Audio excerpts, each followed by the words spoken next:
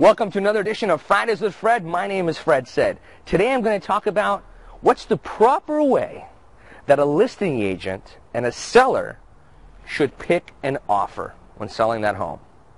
Now, in today's crazy competitive real estate market in Orange County and pretty much everywhere in the nation in Southern California, there's multiple offers on a home.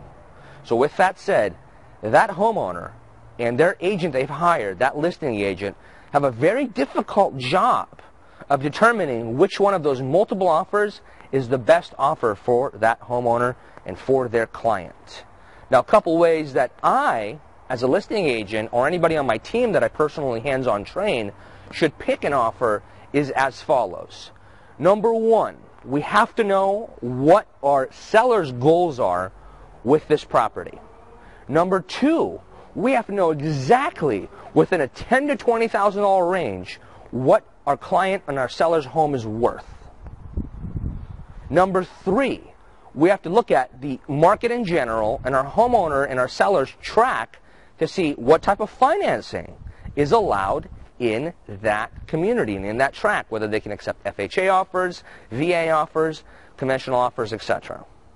And number four, we got to look at all the offers in general. Make sure that each offer, if it's cash, they have the valid proof of funds. If there's financing involved, that they're fully pre-qualified and ready to go. And prior to accepting one of those offers, we have to know the buyer's motivation, how high they're willing to go, how committed they are. Let's say if an appraisal comes in low, are they willing to cover the difference and they have the money to cover the difference?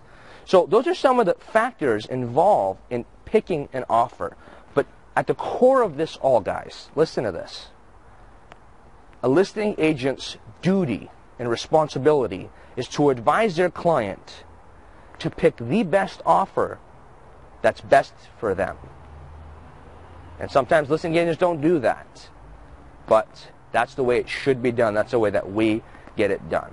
So any questions whatsoever, any frustrations you might have because your offers aren't getting pushed through, contact me 7 days a week at 949-272-0125 and share this video on Facebook. Share it on Twitter, because I guarantee you people in your social network are not getting their offers pushed through, and they are buying real estate or trying to buy real estate, and they're really frustrated. And this video can at least give them an idea of why or why not their offers are going through.